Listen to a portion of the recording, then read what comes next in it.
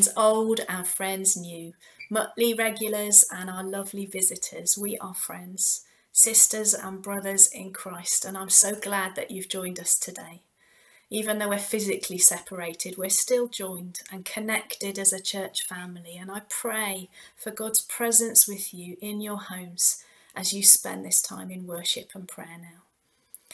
Thank you so much for all the wonderful selfies that have come in. It gives me so much joy when I see these coming in, and I'm reminded of the lovely faces of our church family. If you haven't sent one yet, please do. It means so much to be able to see each other. And maybe you can make a point of re-watching each of the montages later in the week and maybe pray for each of the people that you see. So we're going to keep doing this every couple of weeks. Please do send one in if you haven't done yet. We'd like to keep doing it. We showed the first lot on Easter Sunday. Here's the second batch now.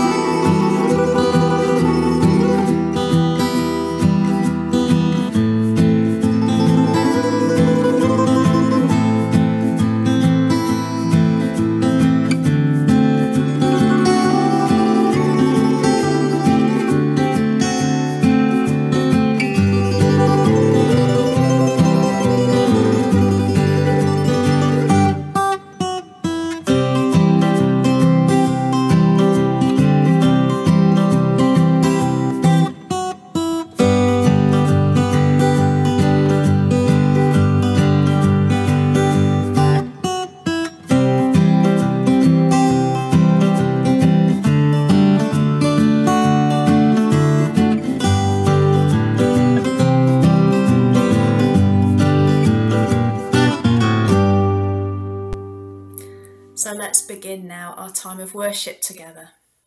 We're starting a new teaching series this week, and I feel God's got a really important message for us today.